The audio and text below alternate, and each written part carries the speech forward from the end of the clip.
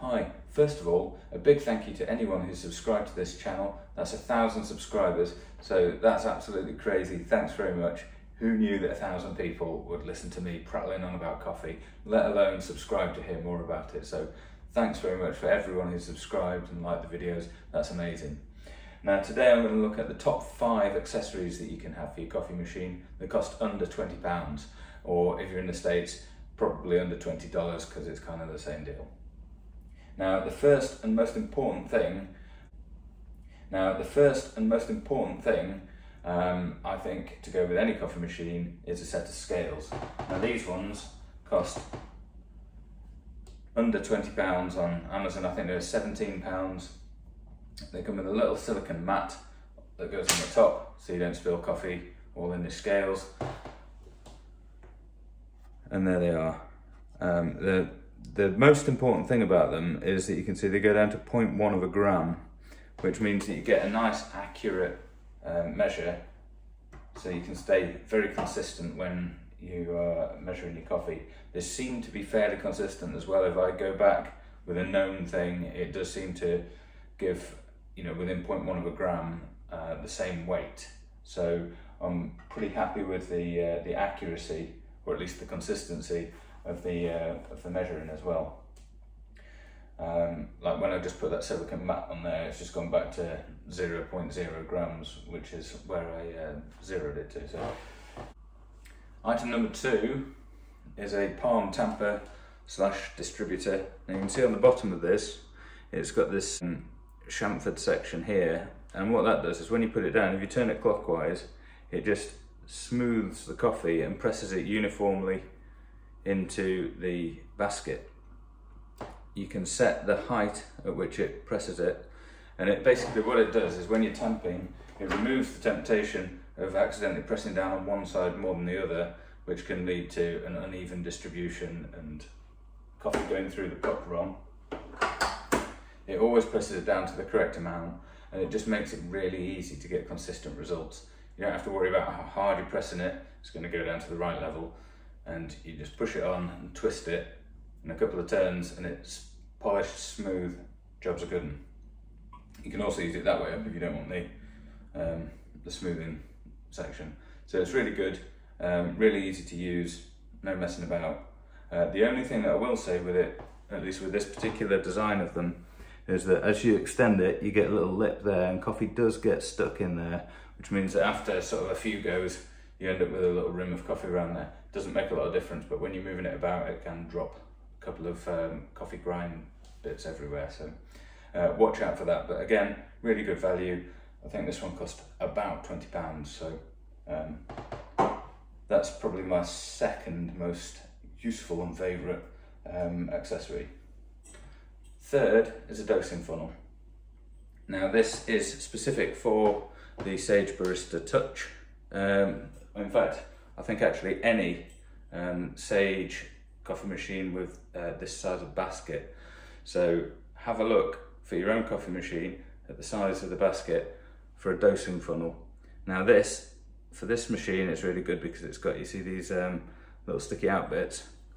When you put this onto the basket, it goes on, it twists to lock. It doesn't quite go all the way around, which I don't know whether it's a machining defect, whatever, but it doesn't make any difference, it works.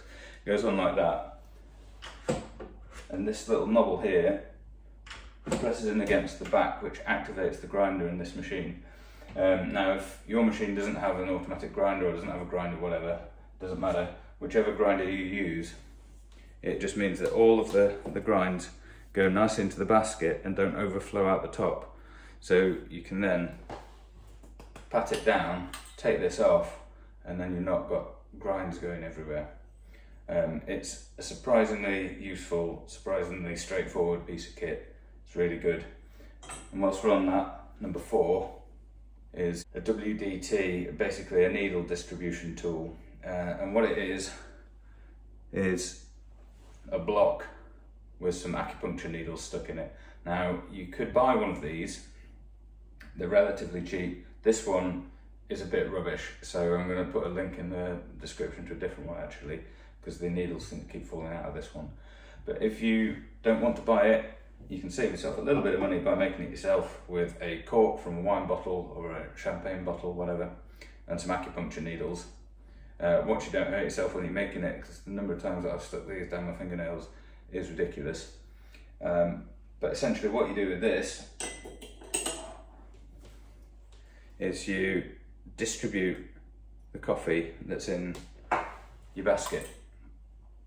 And what it does is it breaks up any clumps of coffee that are together, which means that you get a nice even distribution of the coffee in the basket and a nice even extraction, because you don't have big clumps and then coffee channeling around those clumps. So it gives you the most consistent pour. If you do get one of these needle distributors, then as I say, this is not the best sort where the needles are pushed in from the top, because they tend to go into like a foam bit, and then after they've been jiggled around a bit, they tend to fall out. This type, where it unscrews and you put them in, is much better, because once you've screwed it back together, then they can't fall out. So that's just that's kind of my take on it. But as I say, you can make your own for cheaper, so either make your own or buy one of them. Don't buy one of them is what I would suggest. 1, 2, 3, 4, 5. A knock box. Now this is a Sage knock box because it goes nicely with the machine. It'll hold enough for about, I don't know, 10-15 cups of coffee, I suppose. It's not quite big enough for, certainly not for an industrial scale, but for home use it's really good. It's got a nice, easy to remove piece for cleaning. And again, is it an essential item? No. Could you make your own? Yes. You could use any box really for knocking into. But the good thing with this is it's got this bar that runs across the top, which means you can tap out your coffee on there without it going everywhere. It's really useful, and it saves me walking all the way across the room to the bin because I'm lazy. Finally, this one cost I think about £6 or something. It was next to nothing, and if you get it on Wish or Temu, you can probably get it for like pence. But it's just a silicone mat that just sits in front of the machine, which means that when I'm making my coffee, I invariably spill coffee beans everywhere, but they don't get all over the worktop and make a mess. It stays roughly on there, and makes it easier to clean. So that is my final sort of essential gadget really. There is probably a few others that I use regularly, but those are kind of the main ones. So for, you know, under 100 quid, you could save yourself a lot of time, effort and hassle.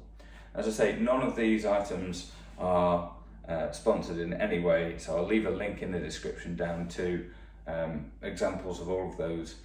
Feel free to deviate from that. If you find a better one that's better value, then knock yourself out.